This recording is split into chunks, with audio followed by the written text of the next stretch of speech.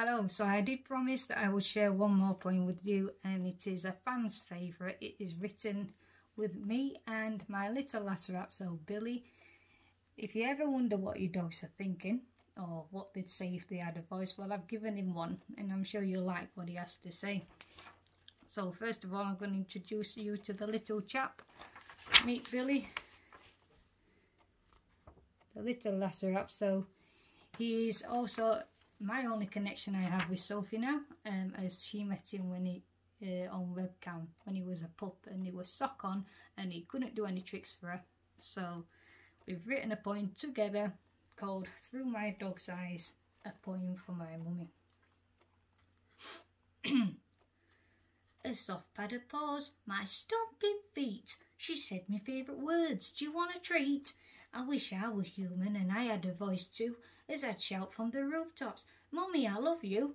When I am with my mummy, the fun does not end. How I wish I could tell you that you're my best friend. She thinks she's clever and taught me some Spanish. Little does she know she has not, I only twitch my head to acknowledge. She has said the word queso, it means cheese, I think. So I'll just sit still and stare at her as long as I can, trying not to blink. I follow all over and I get under her feet, waiting for her to sit down as her knees on my seat. I snuggle her to keep her warm and I plant a kiss on her nose. I can smell her perfume, I sneeze and ew she goes.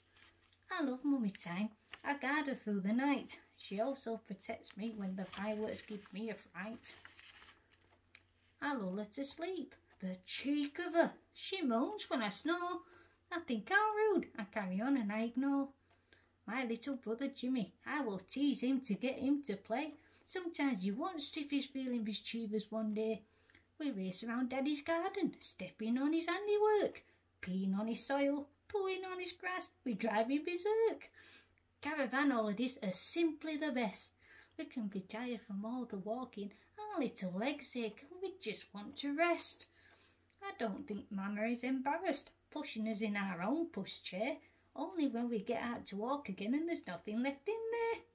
We stop at the Suncastle bar, any excuse for a beer, we listen to the sounds of the waves crashing in our ears. My Auntie Early is trying to set us up on a date, a little doggy that belongs to a mate. We are very well mannered, I've learnt that from Mum. However, the little pooch is offended when Jimmy sniffs her bum. He hasn't got the coolness that I have, you see, a cheeky little smile that will make your heart melt for me. I love my life, and of course, my family too. I wouldn't change it for the world, would you? Surrounded by my family, full of love, food, toys and ted. Now I bid you good night as I am off to my bed. Good night, lots of love, Billy. Thank you.